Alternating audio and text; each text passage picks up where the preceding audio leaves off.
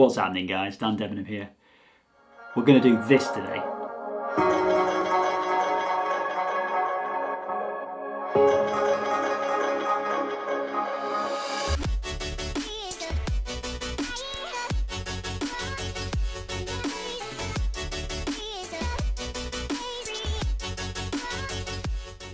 So as you can see, it's pretty effective. It's quite an effective technique to sort of highlight and express detail in a scene without actually sort of narrating that detail to the viewer.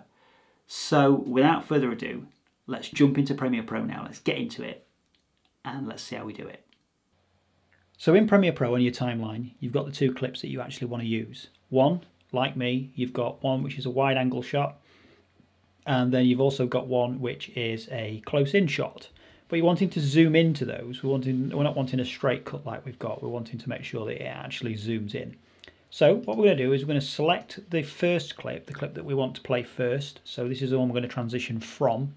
We're going to select that. I'm going to drag it onto video 2 or whatever track is above the one you want to transition to, i.e. the second clip. Then what we're going to do is we're just going to zoom in where the clip meets. So we're just going to get a little bit further in, like we are there. And we've got it so that we've got to a point where, as you can see, I've got my foot is down on the floor. So I've got this foot down here, and then I've got this foot down here as well at the same time. So what I'm going to do is, I know that's that, there it is. So I'm in the middle and I'm at the actual cut. I'm just going to go back 3 frames. Now you can zoom right in and you can see these little lines here, which is individual frames, or you can just hit the arrow key 3 times. So it's 1, 2, 3. So we're going to go back 3 frames, and I'm just going to drag this back in to play. So this is now over the top of this next clip. And as you can see, it's just still a straight cut, even though it's now a J cut. It's still, there's no sound, so it's basically just a straight cut. But we want to make sure that this actually zooms. So what we're going to do is we're going to click on this clip here.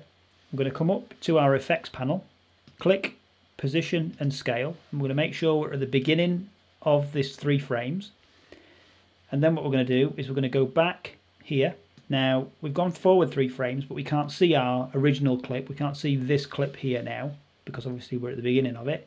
So we're just going to go forward 1 frame, and we're temporarily going to drag this out 1 frame so we can see it. So we're now at 3 frames and we've got 1 extra frame effectively so we can see what we're doing. And we're going to get the opacity, and we're just going to drop the opacity down to probably, well, so you can see both, but you can see through and you can see the clip underneath. So that is this clip. This bit here is this second clip that we're going to transition into. So we'll click the first clip again. So this is your original wide shot. And what we're going to do now is we're going to scale that up so that it's roughly about the same size, and we're going to shift it into position. So we're going to move it about, and it doesn't have to be particularly accurate. It just has to be almost as it is on there. Then what we're going to do is we're going to drag this back, the 1 frame that we've missed, and effectively bring up the opacity to 100% so we can see the clip full again. And in essence, we're pretty much done. And that's it. That's it. It's a pretty simple effect. It ain't earth-shattering. It's just very effective. It's a way of, as I said before, sort of expressing detail but without being too narrative about it. So you're not sort of saying, look at this, this is what you need to see, but you're actually showing it without actually doing that. And the viewer sort of gets the indication, in my case, that I'm going to be taking some photos, or that I'm filming something, or that there is something that the viewer needs to pick up. It's a pretty simple shot, and it's just two shots married together to make it look like it sort of transitions from one to the next pretty quick. So with that, hope you did enjoy it, hope it was useful, and I will see you guys in the next one.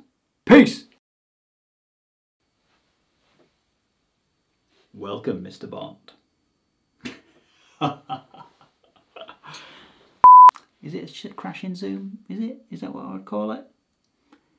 Chopping into a shot? doing 2 shots and make it look like you've chopped into a shot. Ah.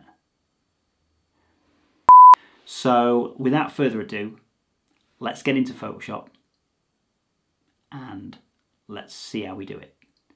And by Photoshop, I mean Premiere Pro.